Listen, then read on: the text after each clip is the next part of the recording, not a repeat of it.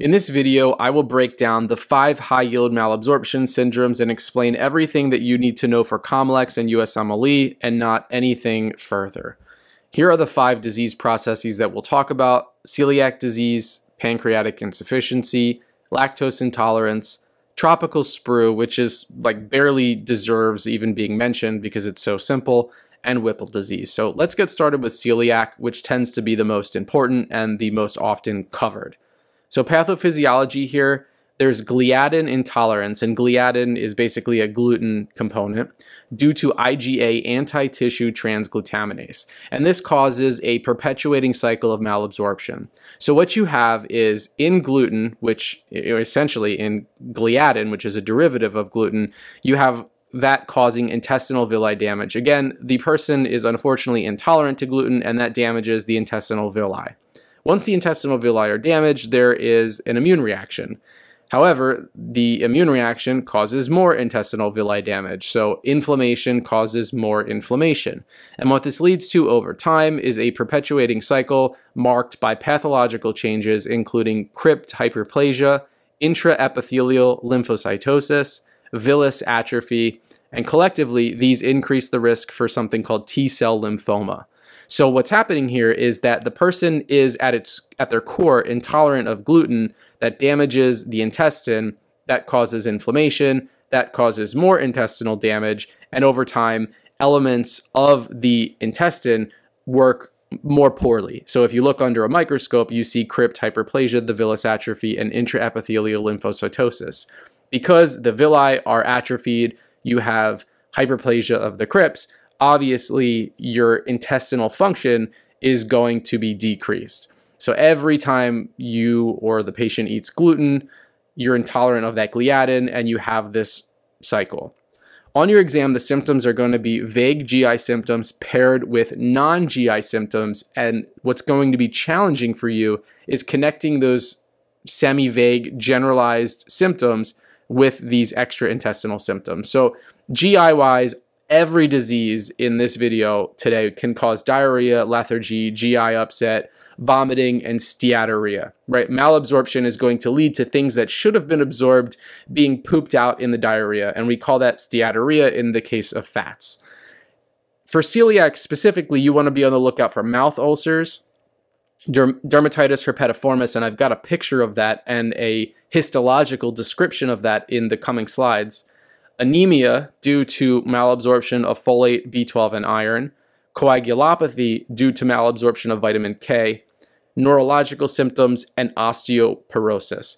So if you're taking your exam and you see any of these black bolded things thrown into a vignette with vague GI symptoms, chances are that the test writer is going to move in the direction of celiac disease and ask you something about perhaps pathophysiology. Maybe they show you an image of dermatitis herpetiformis. Maybe they show you a picture of mouth ulcers, and then they ask you for the diagnosis.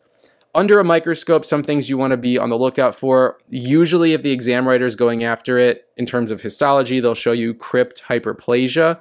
But more often than not, if they're going to show you an image as it pertains to celiac disease, this is what you're going to see.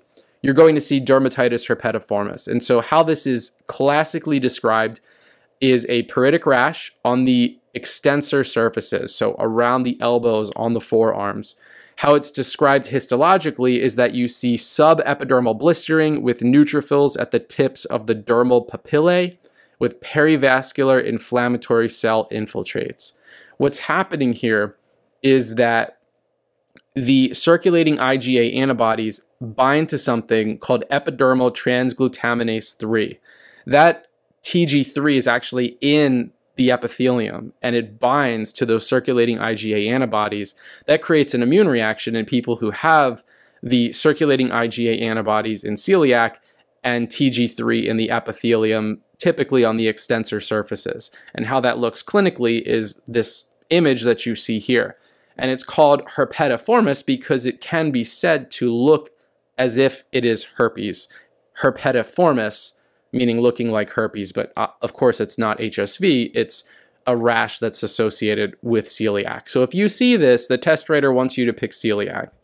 Now this is associated celiac with HLA-DQ2 and DQ8, As I already mentioned, it increases the risk of T-cell lymphoma. And something that's really important to know for step 2, level 2, and beyond, something that would really impress your attendings when you're on your rotations, is to know that one of the tests that people do to diagnose this is an anti-endomysial IgA antibody test that tends to be positive on exams, at least in patients with celiac. However, there's a strong association between celiac disease and IgA deficiency. And if somebody has an IgA deficiency, their anti-endomysial antibody will be negative, and it'll be falsely negative because they don't have IgA antibodies. So if they have an IgA deficiency, then the anti-endomysial antibody, which is an IgA antibody, will be negative, not because they don't have celiac. They may actually have celiac if step 2, level 2 is testing you on this, but it's just that they have an IgA deficiency. So that's a very high yield clinical tidbit to put in the back of your brain. Celiac is also associated with autoimmune conditions. So if you have in the vignette a family history of autoimmunity, or the patient themselves has some past medical history described in the vignette, such as type 1 diabetes, rheumatoid arthritis, etc., that could be an indication that you're dealing with celiac disease if there's vague GI symptoms. Treatment here, because this is intolerance of a component of gluten, it's quite simple, just avoid gluten, and there you go. So that's celiac disease. Dermatitis herpetiformis is the big giveaway, so know that on your exams. Now let's talk about pancreatic insufficiency. So as the name implies, this is when there is some problem with the pancreas that impairs the pancreas's ability to undergo its endocrine function. And when the pancreas cannot undergo its endocrine function, it cannot secrete the products that are necessary to break down various substances. And that is why this is a malabsorption syndrome. Now, on your exam, if you're dealing with an adult patient, the cause of the pancreatic insufficiency is going to be due to chronic pancreatitis. If you are dealing with a pediatric patient, the cause is going to be cystic fibrosis. There are other causes of pancreatic insufficiency: alcoholism, smoking, inflammatory bowel disease, type 1 diabetes, but these tend to be less common. And because they're less common, for the purposes of exams, it's going to be chronic pancreatitis or cystic fibrosis. In the case of chronic pancreatitis, what's happening here is that over time, you have repeated inflammatory changes in the pancreatic tissue. So that tissue actually gets replaced via fibrosis over time because you have less functional tissue being replaced in that inflammatory process via fibrosis. You have less of an ability for the pancreas to secrete the enzymes necessary to break substances down, thereby causing malabsorption. In the case of cystic fibrosis, the CFTR mutation affects epithelial cells of the pancreatic ducts. In addition, you have decreased ductal bicarbonate secretion, and those two things combined over time tend to lead to a chronic obstructive pancreatitis. So although the etiology for the pediatric patients is that they have cystic fibrosis, over time you can expect that to kind of manifest in obstructive pancreatitis. So one way or the other, whether you're an adult, whether it's a kid, it's going to be obstructive pancreatitis. Now, the symptoms that you're going to see here are fat-soluble vitamin deficiency. So we're talking about vitamins A, D, E, and K. The reason that this happens is that the pancreatic enzymes are required in order for fat-soluble vitamins to be broken down and absorbed in the ileum. And the name fat-soluble should be an easy way for you to memorize this. Because they're fat-soluble, obviously, we need pancreatic function in order to properly metabolize and therefore absorb them. In the case of B12, it's actually quite interesting. The exocrine pancreas function is required for the production of intrinsic factors. So when you have pancreatic insufficiency, therefore you cannot adequately produce intrinsic factor, you cannot adequately use vitamin B12. So in order to diagnose and recognize pancreatic insufficiency on USMLE and COMLEX, you probably need to know what it looks like when somebody has a vitamin A deficiency, a vitamin D deficiency, a vitamin E deficiency, a vitamin K deficiency, and a vitamin B12 deficiency. As you can probably tell from just hearing me talk about it, this is a really easy topic where the exam writer can give you a third order question and connect this GI pathology with what is considered to be biochemistry and vitamin deficiencies. Obviously, as I touched on in the beginning of this video, all of these malabsorption syndromes are going to cause steatorrhea, weight loss, GI upset, watery diarrhea, etc. So the way that you should think about this is that you have pancreatic insufficiency. ADIK, A, D, E, and K are your fat-soluble vitamins. So please, please, please know these presentations. Last thing for pancreatic insufficiency, you can diagnose this with a fecal elastase 1 test. That's going to be low. However, you should know that when somebody's having watery diarrhea, or if a patient is post-pancreatic resection, this is not a reliable test. So for USMLE and COMLEX, step 1, level 1, low fecal elastase 1 equals pancreatic insufficiency. For step 2, level 2, and beyond, and if you really want to impress your attendings, this test is not reliable if they're having watery diarrhea or if they are post-resection. So that's pancreatic insufficiency. Remember your fat-soluble vitamin deficiency presentations. Lactose intolerance, so as the name implies, this is an intolerance of lactose. Lactose is a disaccharide. Under normal circumstances, it is broken down in the intestinal brush border by the enzyme lactase. ACE is an enzyme that breaks whatever's in front of it down. So it's acing the lact. It breaks down lact. It breaks down lactose. It breaks it down into glucose plus galactose. So in lactose intolerance, most often the cause is due to a deficiency of the lactase enzyme in the intestinal brush border. So if we knock out that enzyme, we're never breaking lactose down. We have increased levels of lactose. And what happens, there's actually two things here. One, as you can see in red, you have bacterial fermentation of that excess lactose into monosaccharides, which decreases stool pH. So if you see decreased stool pH on your exam, they're telling you that the patient probably is lactose intolerant. The other process that's happening here, and what you see symptoms-wise, is that with all that excess lactose, it causes osmotic diarrhea because you have an osmotic shift to all of that lactose. So again, pathophysiology, we've got a lactase enzyme deficiency. What's incredibly important to know on USMLE and COMLEX is that the intestinal mucosa will appear normal in a primary lactose intolerance. And this is really important because when you're taking your exam and you're trying to work through your differential to figure out what GI disease or process am I dealing with in this question, they're going to tell you that the intestinal mucosa is normal if it's lactose intolerance. Because if they don't tell you that, there's no way to differentiate the vague GI symptoms against something like Crohn's, ulcerative colitis, certain malignancies, because again, all of the symptoms of lactose intolerance are pretty vague. So unless they tell you that the intestinal mucosa appears normal, or they give you something that screams lactose intolerance, like patient drinks a glass of milk and has explosive diarrhea and GI upset, you have no way of knowing that. So again, symptoms, unsurprisingly, gas, bloating, GI upset, nausea, vomiting, flatulence. It's not going to seal the diagnosis for you, so don't even worry about it.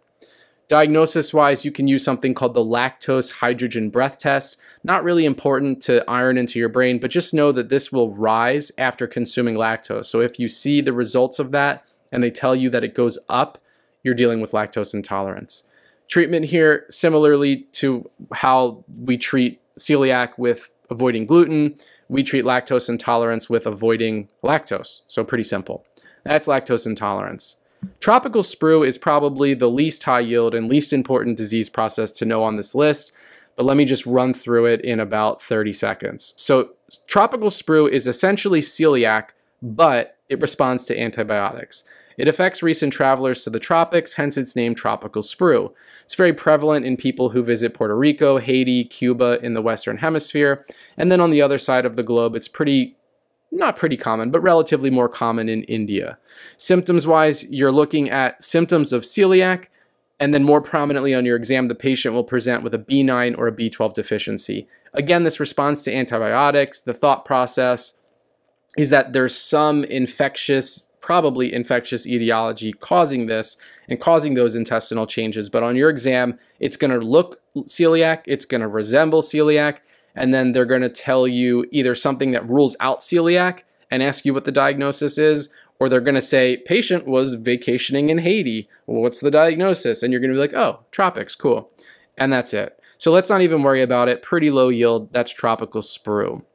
Lastly, we will conclude this video by talking about Whipple disease. So pathophysiology here is Whipple disease is due to an infection with gram-positive Trophorema whipplei, and I'm probably butchering that pronunciation.